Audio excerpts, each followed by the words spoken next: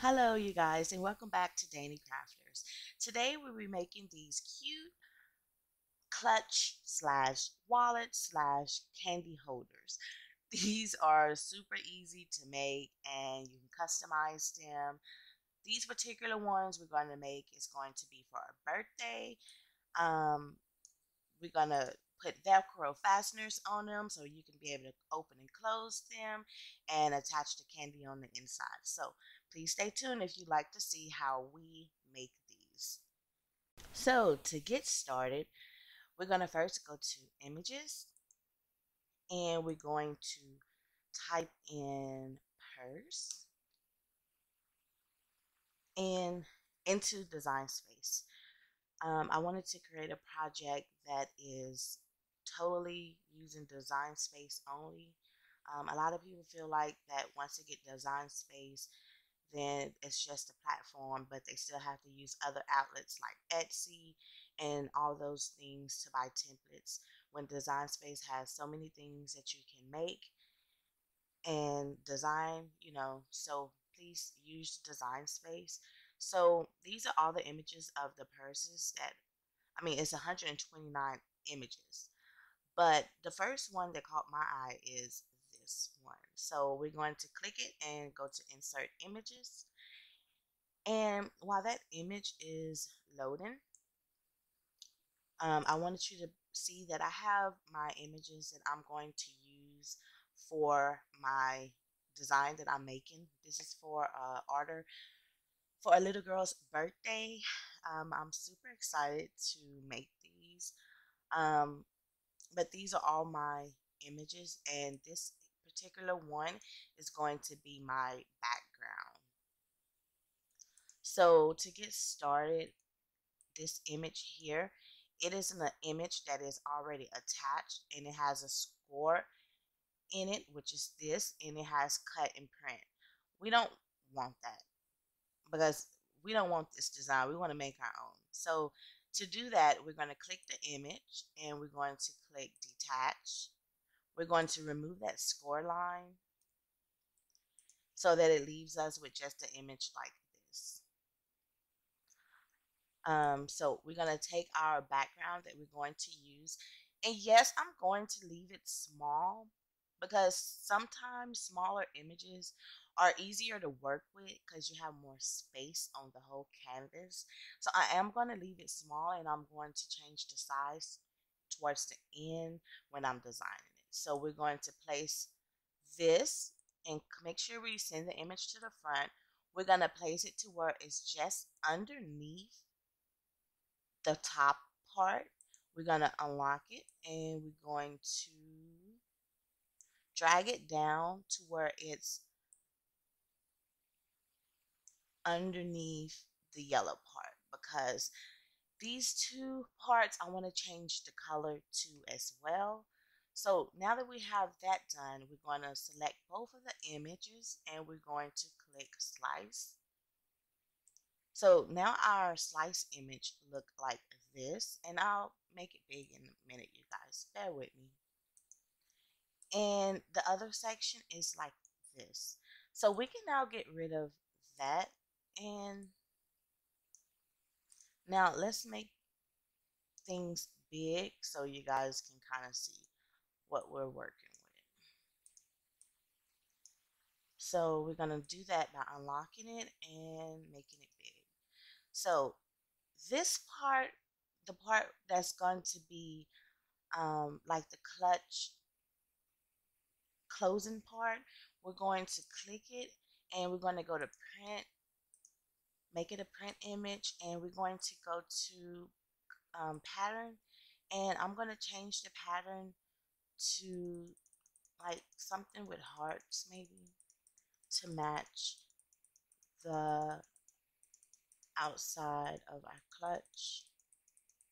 So yeah, you're just literally gonna scroll down and I found some hearts here. So this is gonna now, once it's finished loading, it's going to make all this hearts.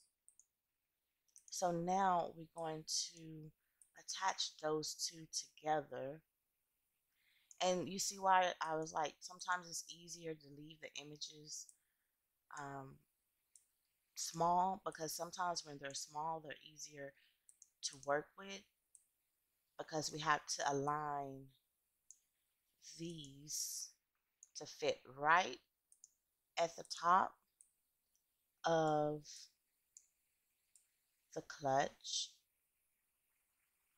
but it has to be perfect. So to do that, we need to unlock it and adjust the length. And once we have the length adjusted, we can pretty much now make this a little bit wider and line up everything as so. Make sure that we got the top one, make sure that the bottom one,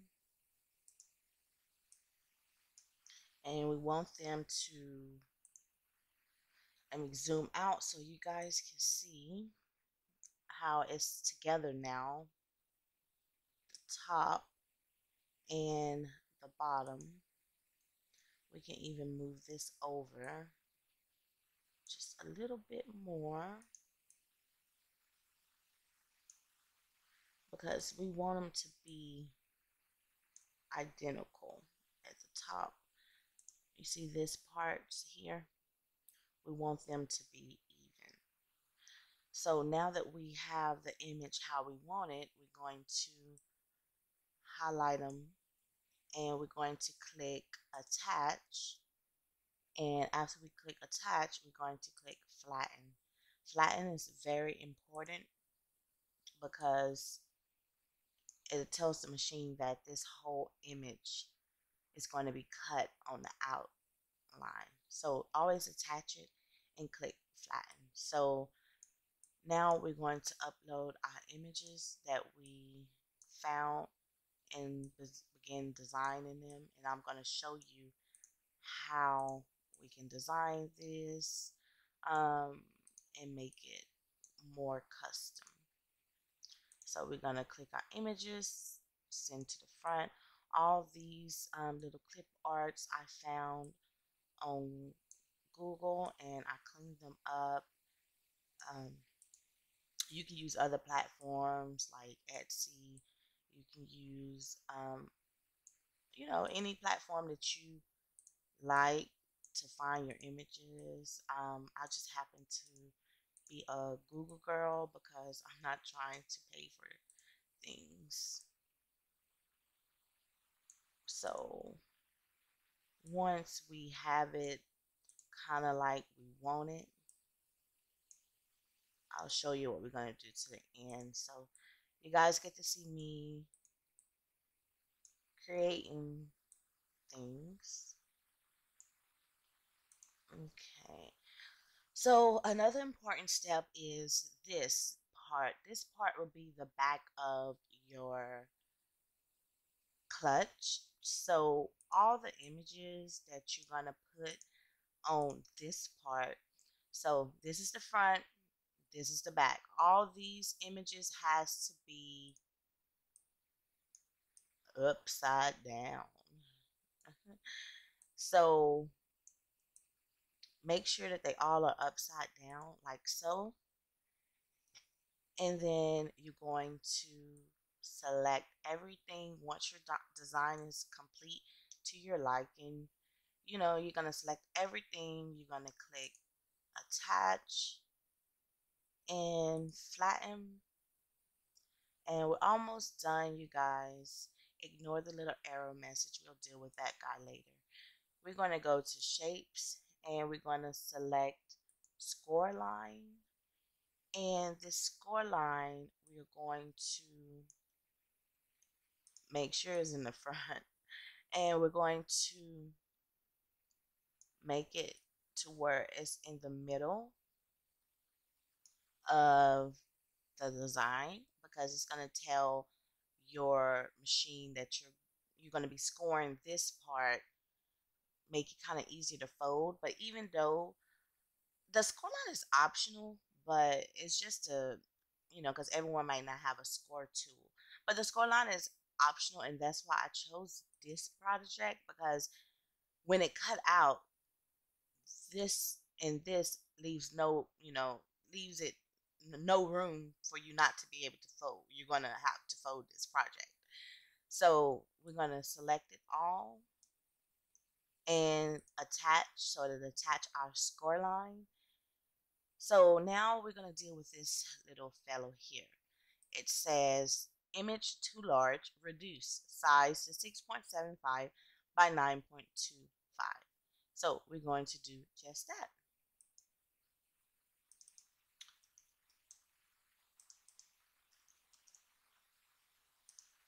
And I'm going to click make it, and I'm going to show you guys how it will appear on your mat. You're going to be printing it first, scoring it, and then cutting it.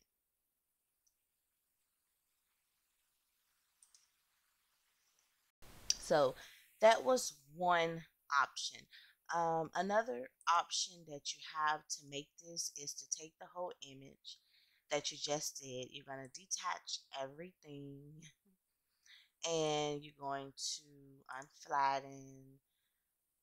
So now that the image looks like it did in the beginning before we flattened and attached everything.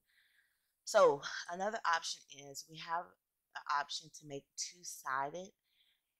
So we'll take this image and we'll duplicate it. And when we put it in our printer, we'll, print it two sides and just have a pattern, or you can have this on the outside. You can have LOL just on the outside. I'm just trying to show you guys that you can make these customizable to your liking. It's a really great party favor.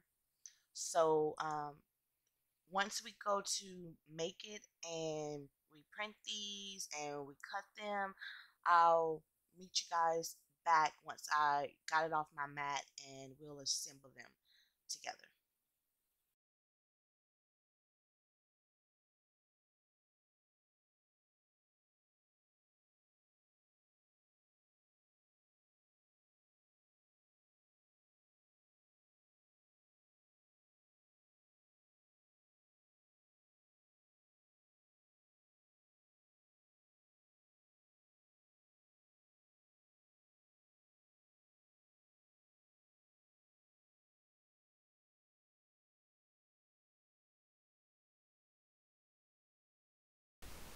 So to assemble these, it's really simple, but first let me show you how it looks like.